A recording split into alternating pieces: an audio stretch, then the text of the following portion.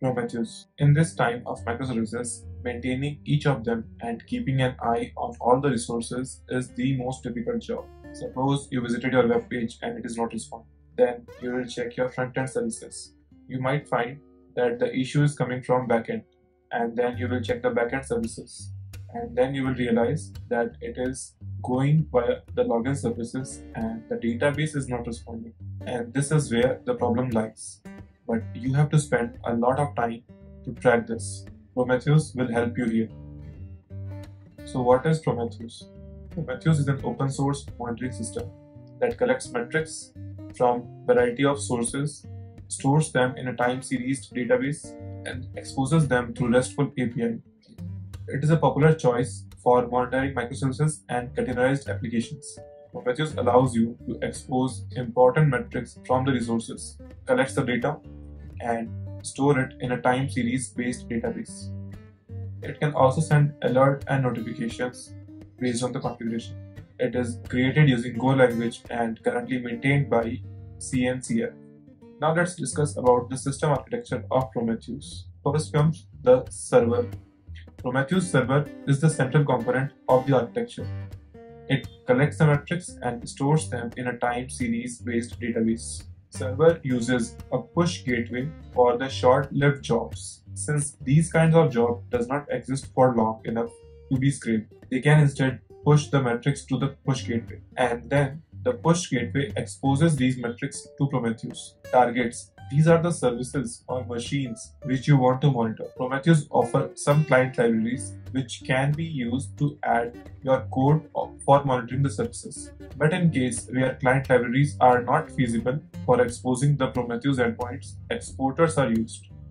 For example, HA proxy and Linux system. You can use Prometheus configuration file to define the targets to be monitored, or for dynamic targets, you can use service discovery. Service discovery in Prometheus is the process of finding and registering the endpoints of targets that Prometheus should scrape. Service discovery is needed because Prometheus cannot know about all the targets that it should scrape by itself. This is because targets can be dynamically created or destroyed, and they can be located in different places. There are a number of different service discovery mechanisms that can be used with Prometheus, including Kubernetes service discovery. Kubernetes provides a service discovery mechanism that can be used to find the endpoints of Kubernetes services.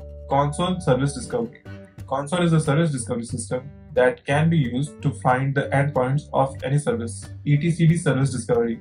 etcd is a distributed key value store that can be used to store endpoints of services. File-based service discovery. Prometheus can also be configured to use a file-based service discovery mechanism. This allows you to manually specify the endpoints of target. If you want me to go in detail in any of these topics, let me know in the comment section. Now, how does service discovery works? The specific step involved in service discovery vary depending on the service discovery mechanism that can be used. However, the general process is as follows. The target re-registers itself with the service discovery system. The service discovery system stores the information about the target. Prometheus queries the service discovery to find the endpoints of the target, and then Prometheus scrapes the metrics from the targets. After getting the metrics, it is being stored in the time series database. It is a database that stores data as a series of measurement over time. This database is custom, highly efficient format that is designed to store and query time series data. It is designed to be scalable, and you can store large amount of data without performance degradation. The data will be stored in the disk of the node. Now you just don't want to store the metrics, you want to use it. Here comes the Alertmanager. Alertmanager is a Prometheus plugin that can be used to send alerts to a variety of destinations, such as PagerDuty, email, or other notifications like Slack or something. It has several key features, which is deduplication.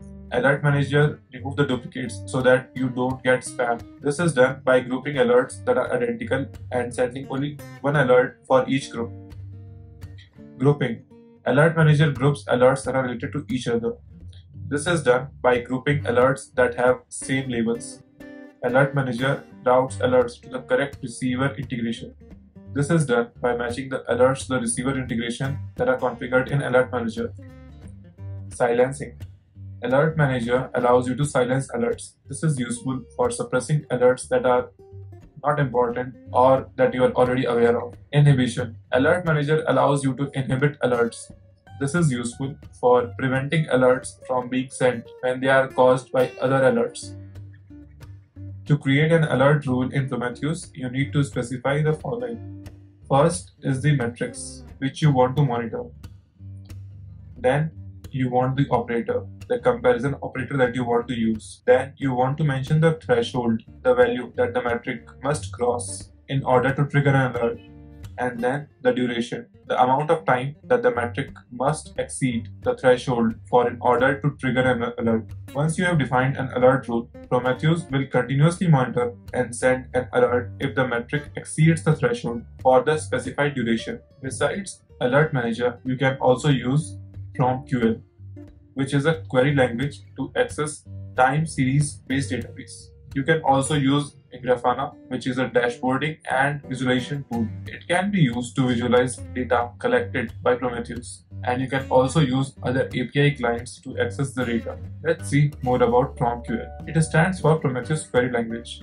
It is used to select, aggregate, and filter time series database. The result of the expression can be either shown as graph, viewed as tabular data in Prometheus expression browser, or it can be consumed by external system via HTTP API. Few of the examples are HTTP request total. So this will return all the time series with the metric name HTTP request total, and then you can filter out the results using the labels. You can also take a range of time for the last 5 minutes or so. You can filter it using the regular expression as well, and in this example it will return the rate of HTTP request total metric for the past 30 minutes with a resolution of 1 minute. So this is the complete architecture of Prometheus. Now you know how Prometheus works and how you can leverage it in your own system to collect the metrics and to send alerts in the required channel. If you have learned something new, please press the like button. Thank you.